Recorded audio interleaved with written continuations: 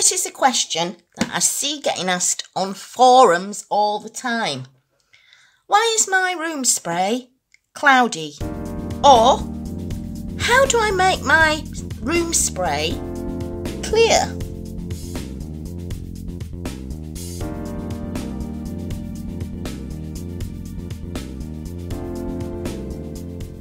So does your room spray or your pillow spray turn out like this, cloudy? And here's some that I've poured out into a little glass. Does that turn out cloudy when really you want it to look like this? All really nice and clear. So I'm here to show you how I get my spray clear.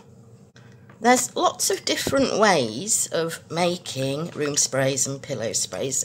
By ways, I mean lots of different ingredients that you can use in them.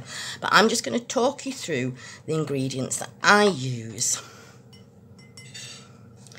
So here I've already weighed out my essential oil blend. I'm not going to tell you what is in that because that's my secret blend. But I will tell you that in here there's 17.5 grams.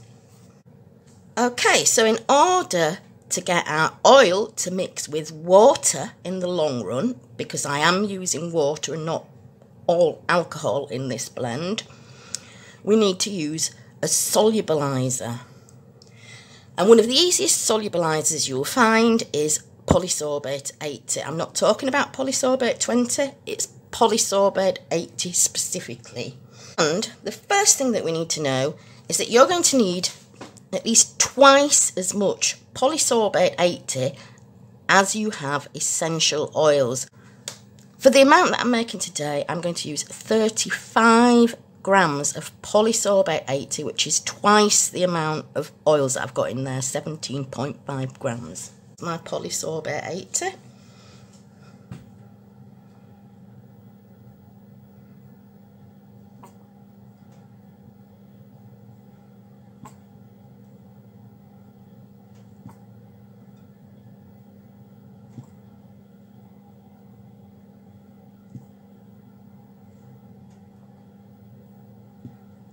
And I'm going to give that a really good stir around.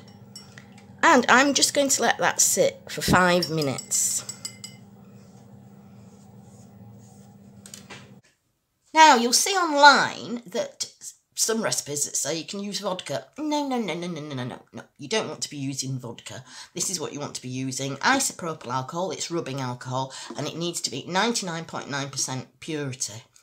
Okay, so I've let that sit for a short while, and the amount of alcohol that I'm adding to this is I'm going to add 50 grams, and I'm hoping that I've got enough because I'm getting very low. I do have a little bit more in a canister, so I want 50 grams of alcohol.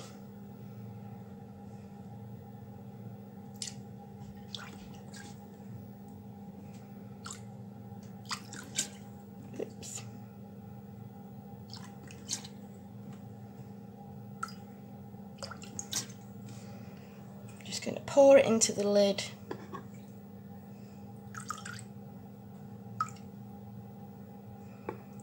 Oops. 50 grams there. And the last thing I'm going to add into here, I'll give this a quick stir.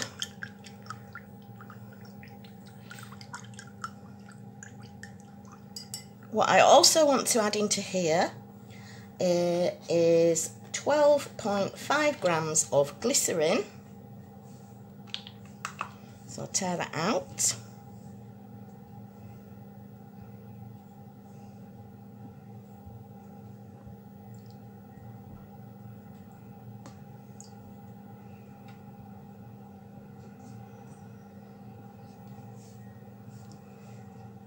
Touch more. Give that a stir.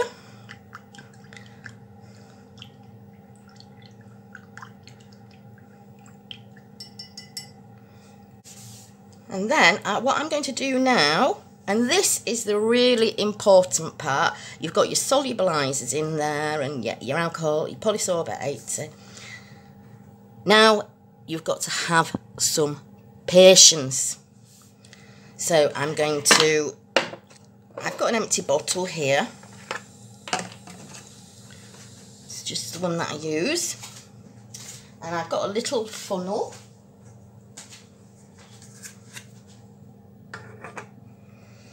And I'm just going to pour my mixture here into the funnel, get it in the bottle. I'm just going to have to take it off camera to get it. I can't tip the jug up high enough or it'll bump the camera.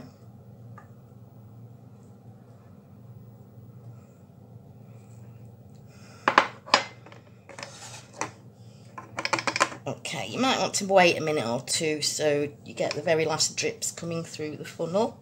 Now, alcohol's volatile, it evaporates quickly, so we want to do that as quickly as possible. So now, I'm going to leave this in this bottle. I'll keep it somewhere near me so that when I remember, I'm going to give it a shake. Because what we want to do is make sure that all the oils are fully solubilized and dissolved into that alcohol and the polysorbate 80, and that takes time. This mixture here, exactly the same ingredients, but I got too impatient and added the water into this way too soon. You have to have some patience and let this sit, I'd say, for 8 hours or longer. 8 hours if you're really impatient, but try and wait longer. Wait, I don't know, 24 hours, maybe even longer. And I just tend to just keep giving this a shake whenever I remember. So I'm going to go put that somewhere where it's at hand so I can remember to shake it whenever I remember. And then I'll be back to show you adding the water to this and how it comes out clear. So it's been about 8 hours. Yeah, I would leave it longer. I just wanted to get on with the video and finish it off. So I'm going to put the water in and you can see that this is going to stay clear. Okay, so I've got my little jug and I want to add, just to put into my little jug, 137.5 grams of distilled water. I probably will have to take this out of shot because 101.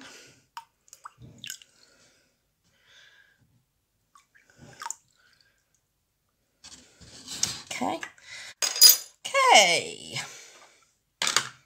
Now then, bringing my bottle back into play.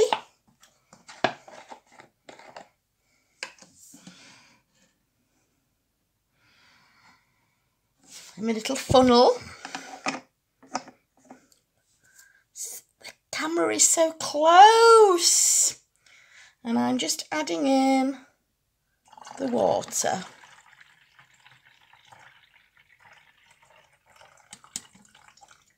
Just going to have to take this away a little bit so I can tip the jug all the way.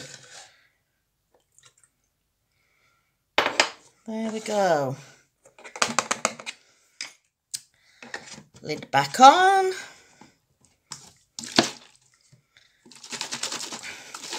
Well, it's looking like that because I've shaken it, but I just want to shake it to get that water combined in with it.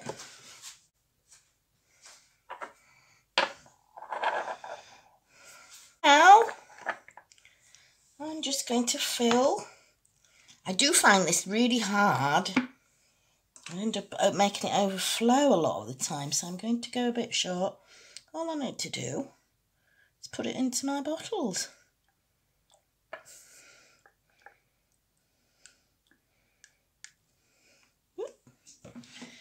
There we go.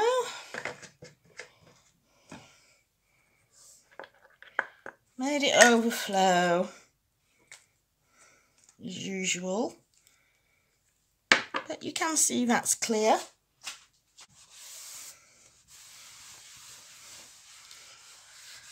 Tell you what, my tea towels smell nice. There you go. After it's settled down for a couple of minutes, totally clear spray. Room spray, pillow spray. This is pillow spray, but the same applies to room spray. So now you know how to get your sprays clear doing it my way.